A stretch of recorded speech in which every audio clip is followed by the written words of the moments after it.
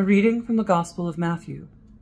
Jesus said, "When you are praying, do not heap up empty phrases as the Gentiles do, for they think that they will be heard because of their many words.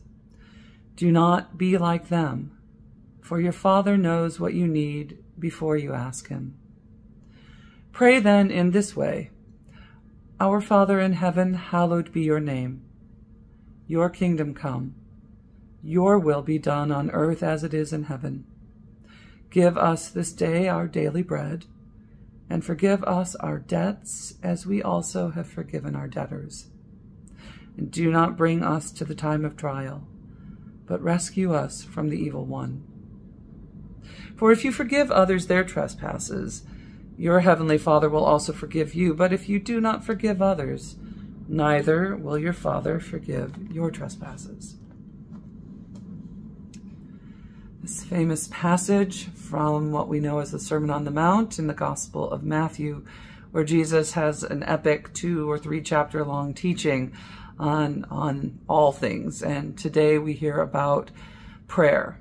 And I want us to think about this teaching on prayer as it occurs in the context of these days of Lent, as we prepare to celebrate once again the Easter feast in several weeks. But in the meantime, we are dialing in on ourselves and our own lives, not only ourselves as individuals, but perhaps our corporate life.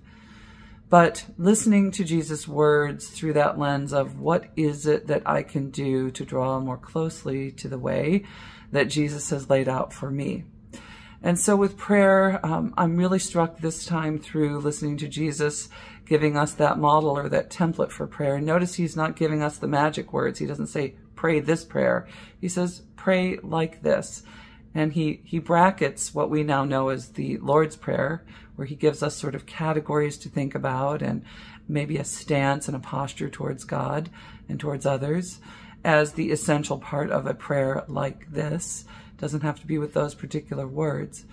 But he also prefaces it by saying, don't be like the people who heap up all the empty phrases and who seem to think that by the power of their words, they can compel God to do something, and that because of all of their words and by heaping up all their empty phrases, somehow they'll compel God to act. Jesus said it isn't so.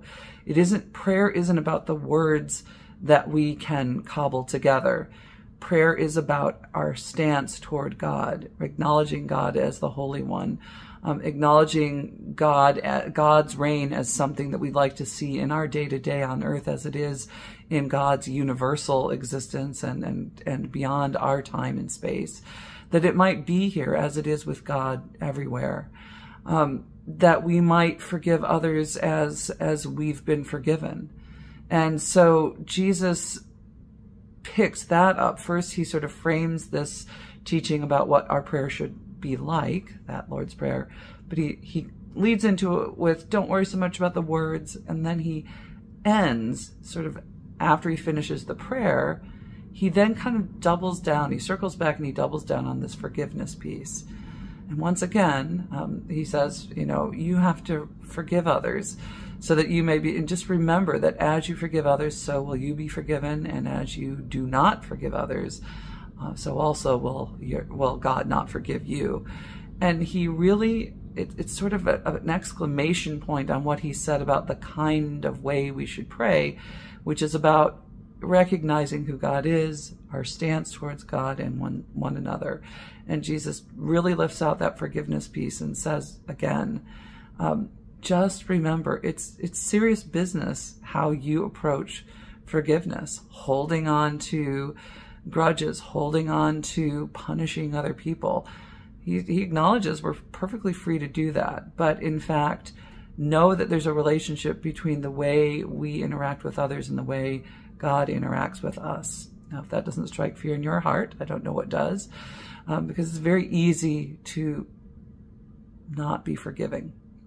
And so I invite you to join me this day in Lent as we continue to make our way through this 40-day journey, that we might today focus on that which Jesus lifts up and emphasizes for us.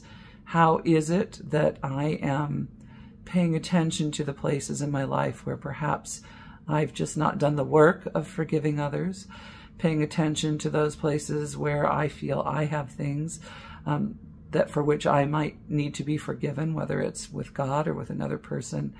And during this time of our great spring cleaning, during this time of Lent, taking the time, the spiritual energy, and offering that in humility to God. Again, the words, what I love about this passage from Matthew's Gospel is that Jesus is reminding us that we don't have to have the perfect words.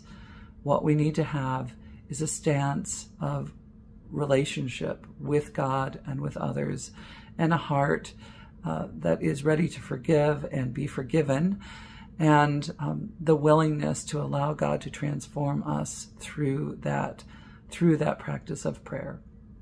So may God be with you on this day in our Lenten journey, and may God bless and keep you this day and always. Amen.